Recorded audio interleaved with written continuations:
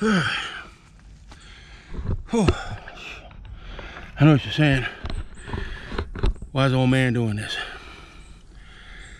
It's the generation I grew up in. You know, we did things.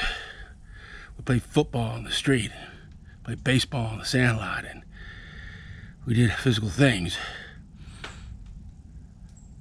You're hearing that, right?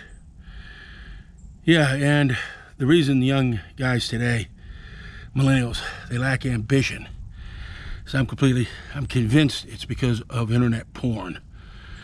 And because there was a time when men didn't have availability to porn.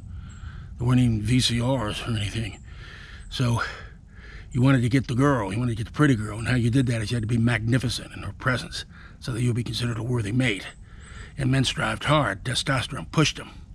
That's why all the great inventions were made, and airplanes and the train and skyscrapers and just on and on. Men were trying to excel so they could get the woman. That was it. It's part of your DNA. Well, young guys today don't have that. They just get on their phone, and that's the problem today with the millennials. If it's not on that phone, it's not real. It doesn't exist. Everything there ever is and ever will be is on that device, the greatest controlling device ever made. They tried religion, Judaism, Christianity, Islam. They're always heretics, though. Always people that wouldn't comply. But this magnificent device, yes, Morlock. Yes, Morlock, we will follow you. We will obey you. It's almost pathetic.